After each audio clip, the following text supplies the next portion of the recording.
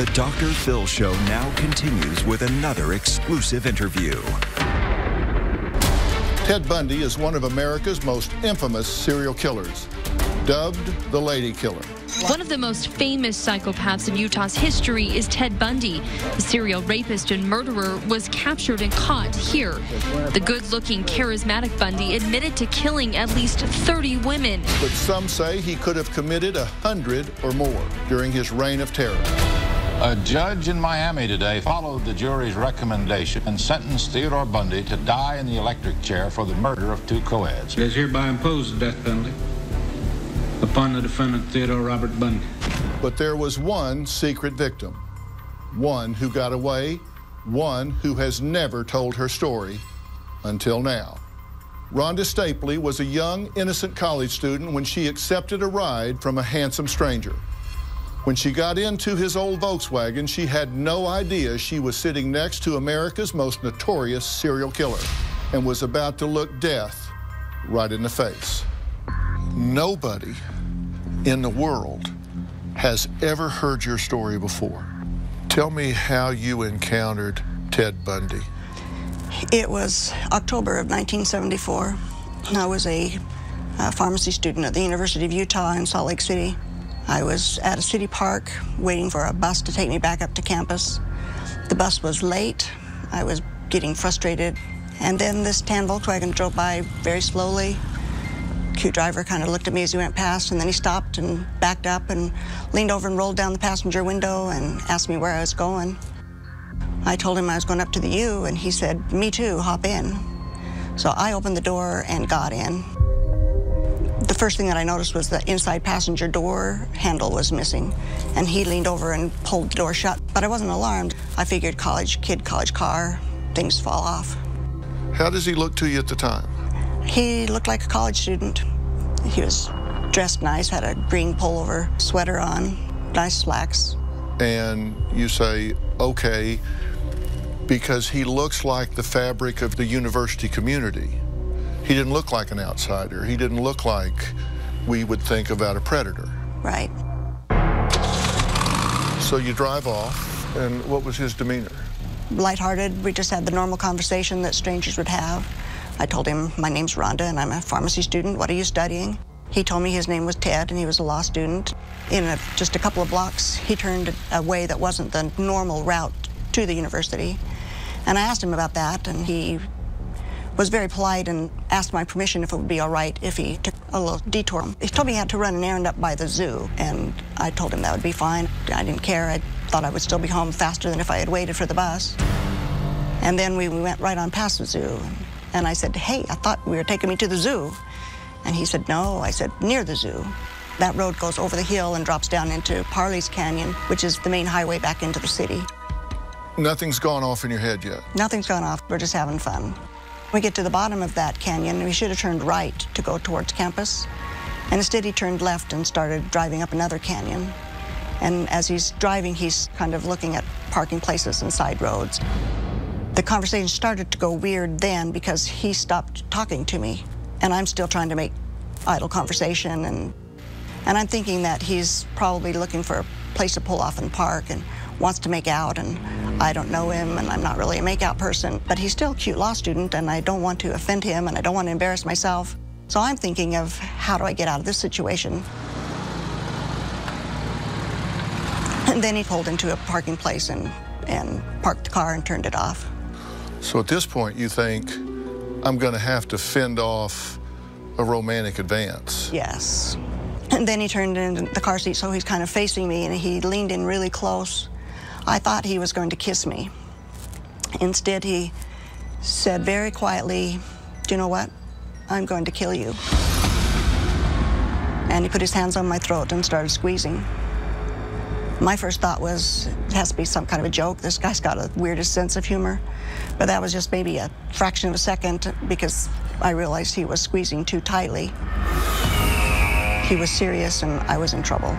And there's no door handle. What did you do? We had a little small battle in the car, but I went unconscious. So he choked you to the point of unconsciousness? Yes. Did you put up a fight? I did as much of a fight as you can put up when you're running out of air. Did you think at that point, I'm going to die? You think I'm dying in this Volkswagen Bug right here? I thought I was going to die right there in the car, but he had other plans. Coming up. He said, good girl, don't die on me yet, because you would miss the best part. We now return to handsome, charming, and deadly. I escaped serial killer Ted Bundy. In the tapes made available this weekend, Bundy tells of a murder and describes himself in the third person. He placed his hands around her throat, just to throttle her into unconsciousness so that she wouldn't scream anymore. We're back at this spot where this horrible thing happened 40 years ago. Coming back feels kind of creepy. I didn't really remember the sound of the water until we came back here. I remember it clearly now. There was a picnic table in this area. The Volkswagen was parked in that area over there. Then he turned off the lights. We were sitting in the car at the time. He strangled me unconscious. I thought, I'm going to die. I am really going to die. So I just came to on the picnic table. So you go unconscious. You wake up on a picnic table. Are you near the car? Probably about 30 feet away from the car. Okay. Do you know how much time has transpired? I don't. I woke up, he was slapping my face like they do on the movies when they're wanting to wake somebody up from being drunk or something. Mm-hmm. And then he pulled me off the picnic table and was slugging me in the stomach. I was doubled over on the ground, begging him to stop. Were you screaming and crying? Yes, and begging for my life. I was telling him, don't hit me anymore, you know. And he's hitting you in the stomach. I'm losing my breath. I'm almost throwing up. I'm worrying that ribs are breaking and stuff, possibly. Okay, and so now you're on the ground. Now I'm on the ground. And he sat on me, on my stomach and chest, mashing me so that there's no air. And I said, get off, I can't breathe. And he said, you have to relax. And if you stop struggling, I'll let you breathe. And so I held still for a minute, and he did let me breathe a little bit, kind of scooted back on me so he wasn't smashing me so much. And then he put his hand over my nose and mouth and cut off my air. And I passed out again. And he sort of enjoyed just watching me die. He would do that over and over. At one point, he asked me, how would I prefer to be strangled? How would I prefer to suffocate? Would you prefer it like this? And he put his hand over my nose and mouth again. Or is it better for you like this? And he put his hands on my throat again. I just thought I was going to die. And how many times do you think he took you to unconsciousness and then brought you back? Probably at least 5, maybe 6. Really? And did you get the sense that he knew how far to go without killing you? Yeah, I think it was a game. And then what happened? The last time I was coming from unconsciousness to consciousness, lying on the picnic table, he was slapping my face again, trying to wake me up again. And he said, good girl, you don't want to die yet. Don't die on me yet, because you would miss the best part. And he grabbed me by my boot to the end of the picnic table, pulled my pants down and raped me. And just as that was finishing, he leaned forward again and put his hands around my throat and was choking me again. And at that point, I didn't struggle. I decided I was dead. I was just going to wait until it was over. When he raped you, was he quiet? Was he talking? He was silent. All I remember is his eyes were just black and evil. The next thing I knew, I was laying on the ground, and I was sort of surprised when I came to again.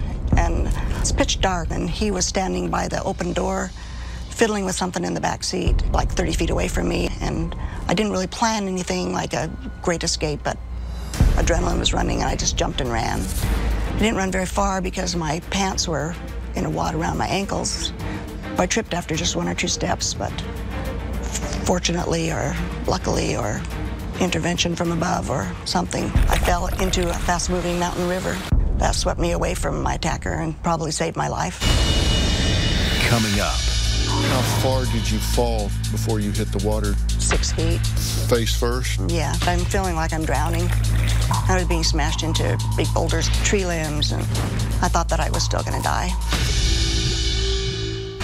We now return to Handsome, Charming, and Deadly, a Dr. Phil exclusive. Ted Bundy is one of the world's most famous and studied serial killers. He was a kidnapper, a sadistic serial rapist, a torturer, a murderer, and it's the way he went about those murders that is so disturbing. He probably strangled me to unconsciousness 5 or 6 different times. The last time I woke up, I was on the picnic table. I came to and could see a little light coming from the dome light of the car. He was probably looking for the crowbar to make sure I was dead. I just thought, run. I was still lightheaded from being unconscious. I didn't notice that I was running towards a river and a cliff instead of towards a forest. And the next thing I knew, I was landing in ice cold, stop your heart cold water, which was sweeping me away from my attacker and probably saved my life. At the same time, I thought I'm still going to die.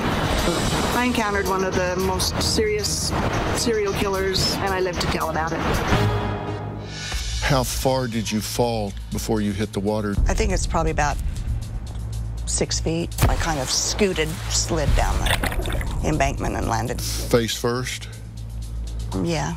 This is October, right? It's got to be cold. It was like stop your heart coldness water. Just all of a sudden I'm in the water. And I'm not feeling safe yet. I'm feeling like I'm drowning. I was being smashed into big boulders, tree limbs, and forced under bushes and stuff by the force of the water. I thought that I was still going to die. You ultimately stopped against a grate, right? Some kind of a metal grate to catch tree limbs and debris going down the river. How did you get out of the river? I climbed out with using the debris as kind of a little stepping stone. Your pants are still around your feet? Still around my feet. And so you get your clothes back on as best you can. Do you have any shoes on? Yes, I was wearing brand new hiking boots that day and wrapped the laces around my ankle about 3 times and double knotted them. And that's probably why that he couldn't get them off, and neither did the river. Now you've climbed out of the river. Do you have any idea where you are? I know that I'm about 4 miles up the canyon. So I followed the river and just walked out of the canyon. I was terrified. I thought he would find me, and if he did, he would stab me or choke me or run over me. Or you thought if you got on the road, he would come driving by? He would, yeah, that's what I thought. And find you. So you stayed? So I stayed right along the riverbank. God, I'm proud of you. God bless you. Okay, so you get back to civilization. Where did you get to ultimately? I walked all night to my apartment on the university campus. You walked a hell of a long way. Yes. After being horrifically brutalized. Were you still worried he would find you? Yeah, I was ducking behind trees, and whenever any kind of car would turn toward me, my heart rate would go up, and I would just know I was going to die. Is it still dark when you get home? It's starting to get light. When I got to the bottom of campus, kind of on my turf, and I'm feeling more empowered and more anger than fear at that point. So you go to your apartment. Where are your things? I had a backpack with my driver's license and student ID, stuff like that. And the backpack I had left probably still in the Volkswagen. He had your name? Had my name. He could have found me if he had wanted to. So you make it back to your apartment. What did you do? Showered, got out of those clothes and bathed, drained the water and bathed again. And then I slept. I was exhausted. You wake up later that day thinking I've got to do damage control. I got to get my river-ruined clothes off the bathroom floor, and I've got to put on long-sleeve shirts, and I've got to cover my bruises because I don't want anybody to know that this has happened. Tell me, what's your 21-year-old mind telling you that you have to hide this? I'm feeling shamed. I'm embarrassed. I feel stupid for having even gotten myself into such a dangerous situation. I should have known better. I thought that if my mother found out, she'd make me drop out of school and go home. I imagine people pointing at me and saying, that's that girl that was raped. How did this sit with you across time, living with us alone? I hadn't dealt with my own emotional pain. And then the news was reporting that other people were missing. They're finding bodies up the canyon. And every time that happened, I was feeling guilt about all those other women. That if I had come forward, maybe he would have been captured. I had all this nervous energy right after that. I was total insomniac, so I would put on my clothes and go running in the middle of the night. Do you know why you did that? I think I was trying to run away from myself and try to run away from remembering. It's just a way of coping. As people value their lives less, we tend to see them engage in high-risk behaviors more. Yes. It's like, yeah, I guess I could get killed, but... What could they do to me that hasn't already been done? How did you feel when he was arrested? Coming up. When I saw him on TV, that's when I knew that he was my bad guy. And I knew their monster was my monster. We now return to Dr. Phil's exclusive interview. I escaped serial killer Ted Bundy. Pensacola, Florida police are questioning a man they say may be one of the worst sex murderers of all time. He has been positively identified as prison escapee Theodore Bundy, a suspect in the rape murder cases of at least 36 young women in California, Washington, Oregon, Utah, Colorado, and Michigan. How did you feel when he was arrested? When I saw him on TV, and then I knew his real name was Ted, that's when I knew that he was my bad guy, and I knew their monster was my monster. You know why he didn't lie about his name. Because you weren't intended to leave that parking lot. Didn't matter that you knew his name. Mm-hmm. What do you see when you look at that face now? What a waste. His whole life was about hurting people and causing pain and suffering. And he looked so normal. When you got married and started a family, I mean, what did you say to yourself?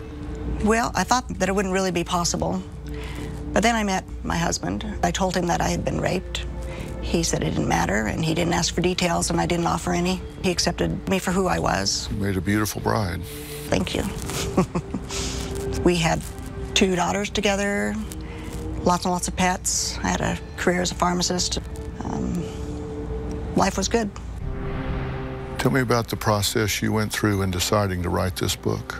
And what happened is I developed post-traumatic stress disorder when I started having flashbacks and memories and panic attacks and nightmares. And being a victim is a very lonely feeling because you feel like you can't really tell people, and nobody would really understand because nobody has experienced what you have.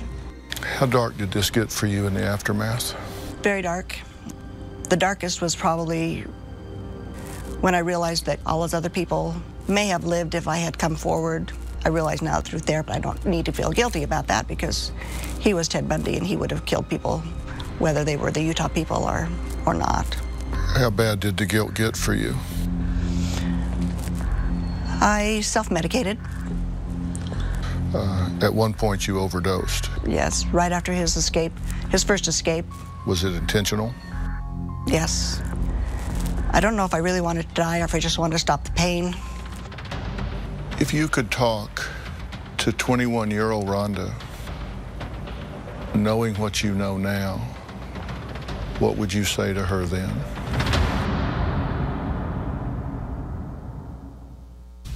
If you could talk to 21-year-old Rhonda, what would you say to her then? It's not your fault, Rhonda. And you're the same person that you were before. You're not damaged and you didn't ask for it. You're not stupid. She deserved better than she got in that parking lot, and she deserved better than she got in the years that followed. True? True. And you're still here. I am. I know that if we suffer in silence, then it just becomes penalty. But if we create meaning to our suffering, then it becomes tuition. We get something out of it. And there are thousands upon thousands of 21-year-old Rhondas, and they're hearing you now. Maybe it gives them the strength to report something and keep someone else from falling victim. That's why I said I'm so glad that you're here and so glad that you've written this book, and I want everybody to read this book. Rhonda, thank you for telling your story. Thank you. I want to thank both Heather Danishevsky and Rhonda Stapley for sharing their stories today. It takes real bravery to come forward and talk about things that perhaps are easier to leave buried. All women should use these stories as teaching tools to keep themselves safe. It's about trusting your gut instinct, and hopefully by hearing these stories, that gut instinct will be razor sharp. Rhonda's book is called I Survived Ted Bundy, The Attack, Escape, and PTSD That Changed My Life. Her book comes out in May.